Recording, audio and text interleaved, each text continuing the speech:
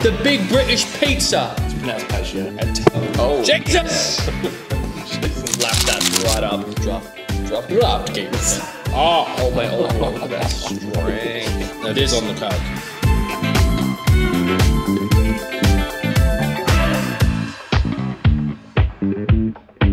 Slice is Right is back for another week, thanks to our friends at DraftKings. Your AFL season might be over, but DraftKings has you covered with NFL, golf, basketball, and a whole range of other sports. Rules and scoring are the same for season-long fantasy, but with daily fantasy sports at DraftKings, you only have to pick your team for one game. Go to dkng.co/Rebel Radio, create your account, select your sport, select your team and your contest, and then watch your team on to victory. If you win, you could win big. To sign up, go to dkng.co/Rebel Radio. We'll also have the links up on our social pages so you can check them out as well. Global contests, entry fees and prizes are in US dollars, not available to residents of South Australia. Visit draftkings.com for T's and C's. You must be 18 plus to play. If you have a gambling problem, please think about your choices and gamble responsibly. If you have a gambling problem, visit gamblinghelponline.org.au. Slice is Right back for week 16. Gee whiz. Who would have thought we'd eat that much pizza? 16 pizzas. 16. Divided by 3.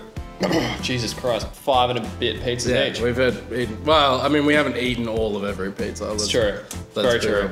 We feed a lot of it to a person that works with us, Laura. We call her Laura the Pizza Destroyer. She loves, actually calls herself that. Yeah, that's her own words. She has shirts now too. We have been, this is a big one. The Big British Pizza. We've been to Jamie Oliver's Pizzeria. Custom box. Custom box. Jamie Oliver. If you don't know Jamie Oliver, he does not talk like that. So you want it loose? So Jamie Oliver's Pizzeria is at Pacific Fair in like that patio section. It's like next to the cinemas. It's pronounced patio, for sure. Boxcam is obviously already ready to play out. I do like box cam, by the way. Box cams. Change from a pizza cam to box cam. Cut. Pretty premium this week. Yeah, boy. Let's freaking go. Ooh, yellow capsicum. Let's freaking go. I told you. I told you. What'd you tell me? So I've been to Jamie Oliver's Pizza before. Oh, here comes a pizza worry. No. They were actually trying to give pizzas away during COVID because they weren't selling any. So they're like, please have a sample. Sure. And the sample I had was a margarita and it was great. You went to tell us that story off camera and you're like, no. This story's too good to not be on. Do you thought the branded box was good? I mean, like, these guys have gone and put it on a bed here. Yeah, I think this will keep a nice base. Not thrilled about the sporadic bits of yellow capsicum, so why does that need to be there? Yeah, I was a bit confused when he said. The rest of it does look really good though. Hot. A little bit. Yeah, it's obviously overkill. It also doesn't have much structural integrity. It doesn't, yeah, but it never looked that way. Oh! This is box cam.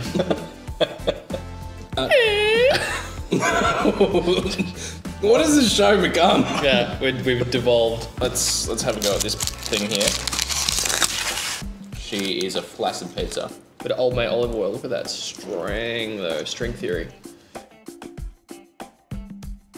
Give it the old swirly whirly with the olive oil.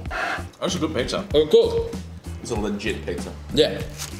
It's a celebrity chef pizza. I won't be swayed by the name. I was gonna say Curtis Stone fan, but I couldn't even lie that hard. Fuck that guy. Honestly, fuck Curtis. Get off my TV. Get off my TV. Bro, such a nothing. Gordon Ramsay's obviously the pinnacle. Yeah. You're making I lost some capsicum then. fucking mess over it. Actually, I'm not against the capsicum. It adds like just that little bit. And I don't, yeah. It's so minimal. For all the extra things that have been put on these pizzas, the capsicum was the one I was most happy about. I like this. I really like this. I love this crust. Wow. Great crust. The only thing that's disappointing about this that I would have expected more from is the pepperoni. It's not a lot of flavour going on there. It's also not easy to eat. It is really good. The sauce is They had up there. It could be our best sauce. they had like cool oven. Yeah. It like everything like it was rotating. It's like a whole deal. That's a 83.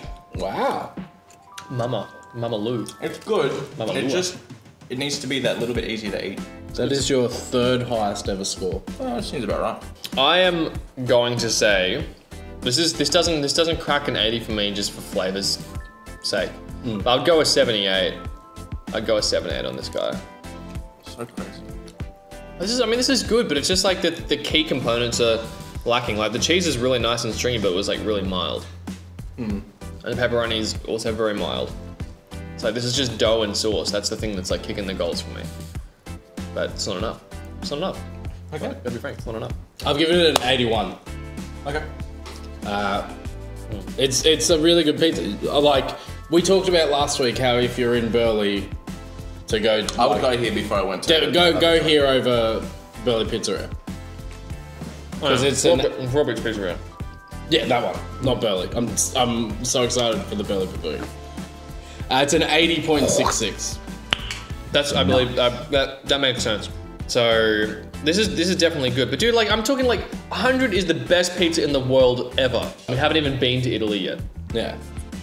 That's time. DraftKings is working out the flights and stuff. You know, Corona. Except they're called DraftKings. DraftKings. Yeah. All right, I'm eating another one of these pizzas. So, all right. See ya. See you next week.